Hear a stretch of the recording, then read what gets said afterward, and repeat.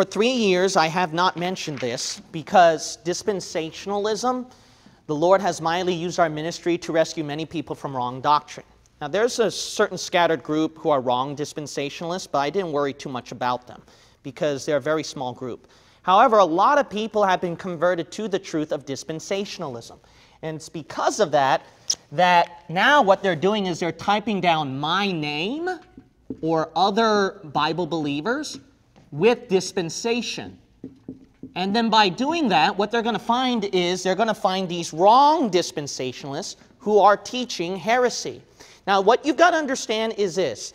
The Bible says in 2 Timothy 2:15, rightly dividing the word of truth.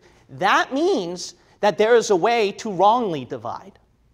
God put rightly divide for a reason.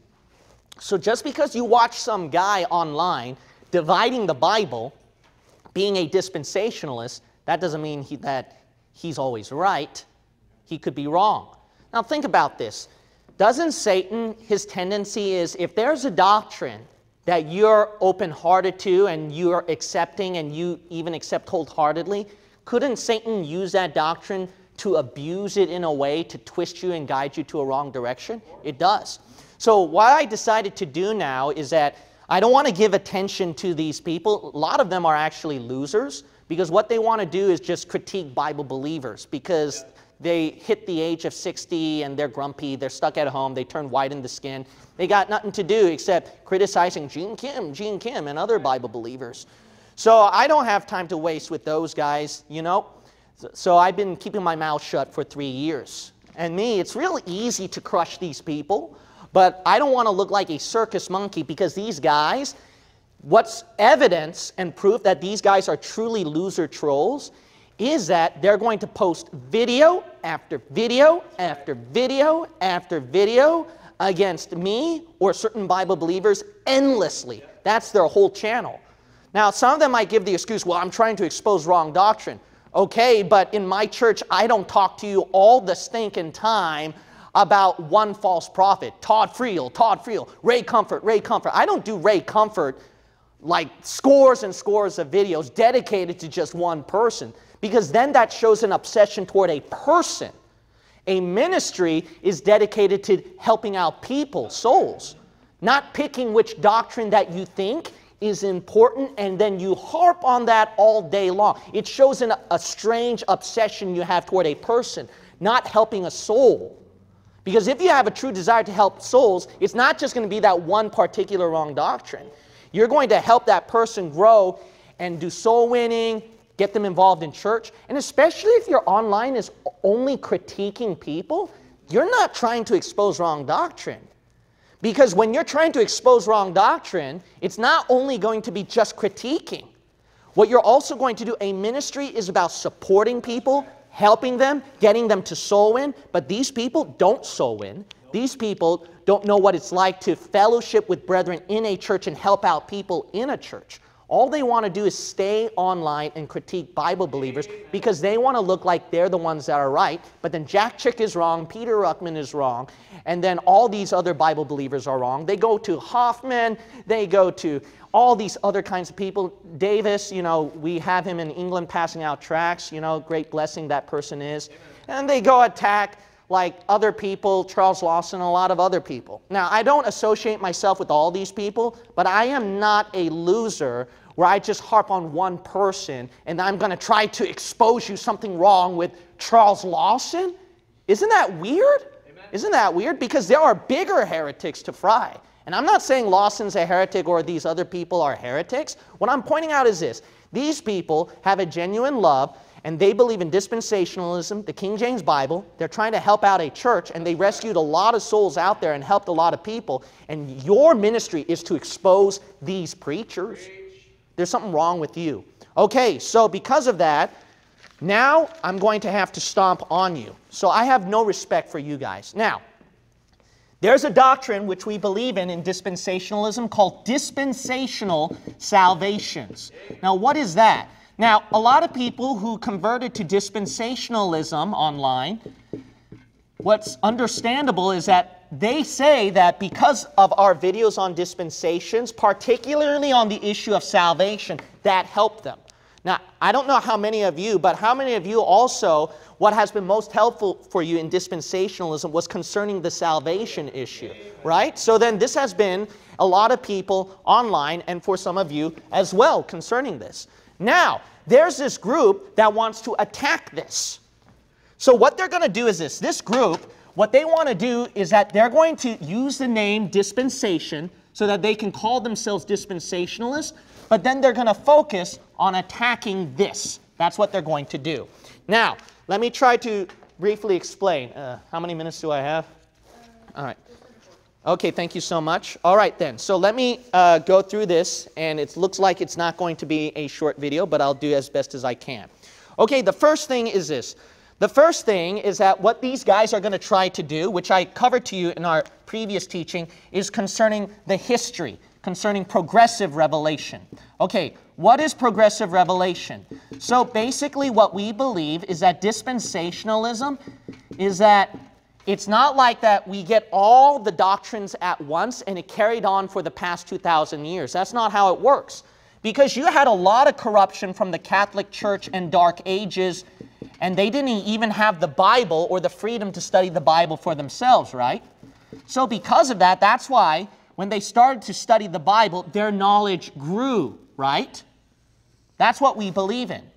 Now, these people, they're going to claim that certain dispensationalists, like Larkin, Schofield, and others, that they did not teach dispensational salvations. But then all of a sudden, here comes Ruckman, who teaches dispensational salvations. Now, I came from Ruckman's school. So what they want to do is that they want to align me with this person, and they want to turn this into some kind of weird little cultic fringe. But you got to realize this. One thing that they've got to understand is then you get rid of the definition of progressive revelation. Just because you point out Larkin and Schofield did not teach it, then that means we should get rid of the term progressive revelation. The point of progressive revelation is as you study the Bible more and more and more, you're going to find something new that another person before you did not teach when you study that Bible more and more. Now, if that never happened to you in your individual life where you were studying the Bible, and didn't you find gleanings, some new gleanings that you're like, wow, I never saw it that way before? That's natural. Yeah. That's natural. So Dr. Ruckman, he discovered this. So to say that, no, this is not progressive revelation with Ruckman, because what he did was totally off guard from what Larkin Schofield taught, then what you're saying is you're getting rid of the definition of progressive revelation. See? Of course it's not progressive revelation then. You know why? Because what progressive revelation means is that you're discovering something more and more. That's what it is. So that is a fallacious argument which is easily debunked. Now, another thing is this, is that some get mad at me for teaching that Dr. Ruckman is in this line of dispensationalism, where I put him with Larkin and Schofield and other classical dispensationalists. That's what I do. So a lot of people, they'll get upset at me concerning that one. Now, my easy answer to this one is, what you got to understand is this. If you want to insist that he has to be within this camp with Larkin, Schofield, and let's put Darby, then you know what you're saying? Then you're saying dispensationalism started with Darby. Do you know why? Because if you're going to force him to hear, then you know what you got to do? You got to start it with Darby. That's right. Then you're saying that dispensationalism is a cult started by Darby in the 1800s. That's what you're teaching. Because do you know why? Everybody differ from each other all the way from the beginning of church history. It is an undoubtable, irrefutable fact when you look at the beginning of church history to now that there were people who took up pieces of dispensationalism. And then people were adding things more and more and more and more and more. That's why I consider Ruckman to be within this same line. Why? Because dispensationalism is not all within just one bunch. You go with Darby and then Larkin Schofield. That's it. That's not how it works. Dispensationalism, rightly dividing, is something that is started scripturally from the Bible. And then more and more people study the Bible, more and more and more. So dispensationalism, the camp you should be in line in, is within the scriptural camp. That's what it is. It's not picking which camp you want. Then if you pick a camp, then you're saying that then you got a cult there at the beginning. That's the idea. Now another thing is this, is that some of them want to say this. Well, no, classical dispensationalism was all about premillennialism and the distinction of Israel and the church. So basically they're picking two doctrines. So that's why they're going to say, so we're not saying it started with Darby. No, classical dispensationalism was all the way at the beginning because it was all about premillennialism and the distinction of Israel and the church. Then you know what they did? What these people did is that they started to pick and choose which doctrine would qualify as genuine, real dispensationalism. I thought that the doctrines that we should find is in the Word of God on what it should define is real, genuine dispensationalism. So it makes more logical sense to say this method right here. They were trying to go by the Bible, and then they found pieces and started to add more and more and more, and then we reached up to here. But here's something. We don't believe it ended with Ruckman. Now you got a lot of people coming out. So then we had, well, Estep and Lentz was at the time of Ruckman. They're gone. So then you got like David Walker with his book. And then you also got a lot of other dispensationalists. And then you got Peacock with his school. And then you got Gipp with his school. And then you got all the other Bible believers. You can just look at our resources link with all the hundreds of thousands of Bible believers around the world. In our resources link, we give you missionaries and churches. I mean, this is the camp.